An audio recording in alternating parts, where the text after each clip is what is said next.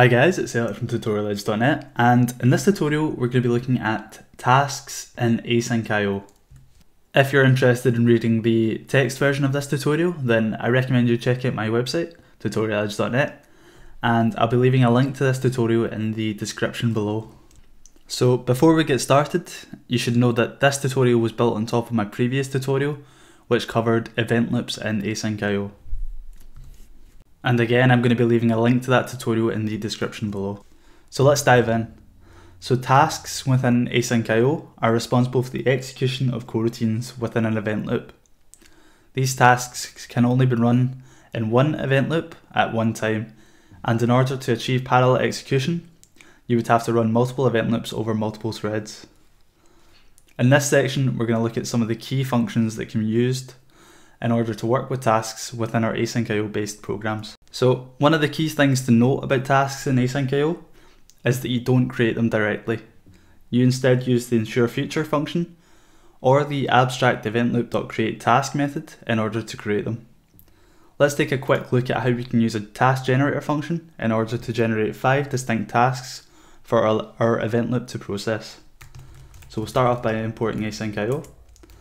We'll then import the time module, and we'll define our myTask coroutine. And within this, we're going to sleep for 1 second just to simulate some sort of processing, and we're also going to print out processing task. Next, we're going to define our generator function, so def myTask generator, and we're simply going to do a nice and easy for loop for I in range 5 Asyncio dot ensure future, and we're going to pass in my task. Finally, we want to define our event loop, so loop equals asyncio dot get event loop,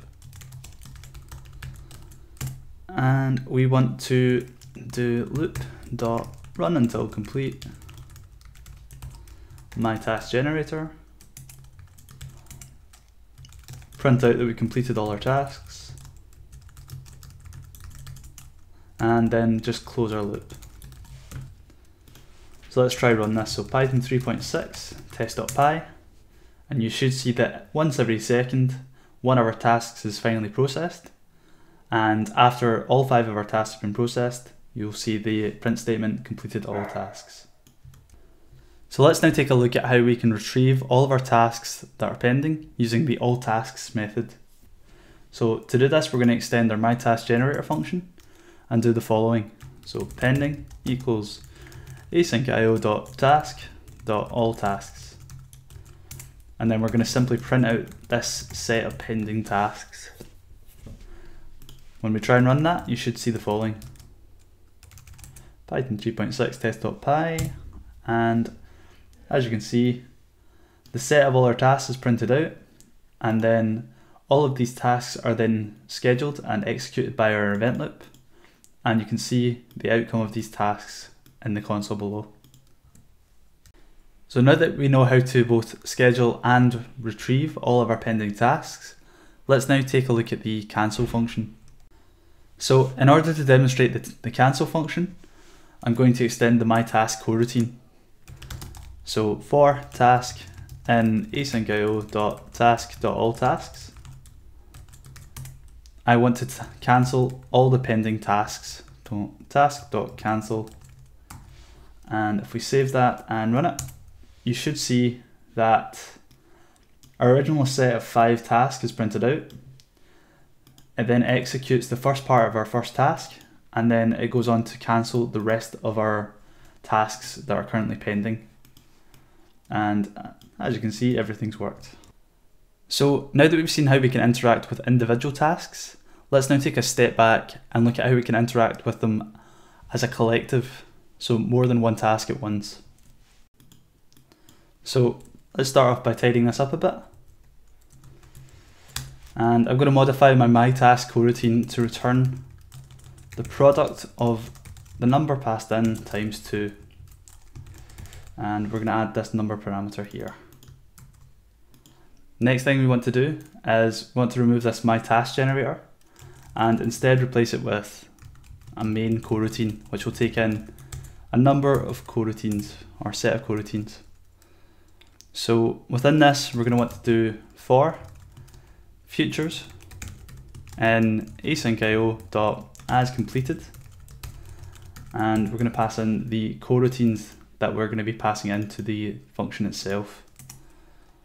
And the next thing we want to do is print out the awaited result of said coroutine or said future.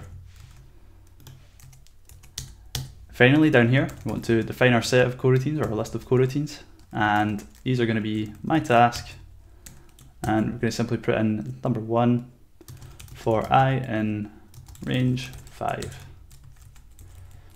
and just change this loop run until complete so that it takes in main and our coroutines. Finally, we want to try and run this. We're going to call Python 3.6 test.py.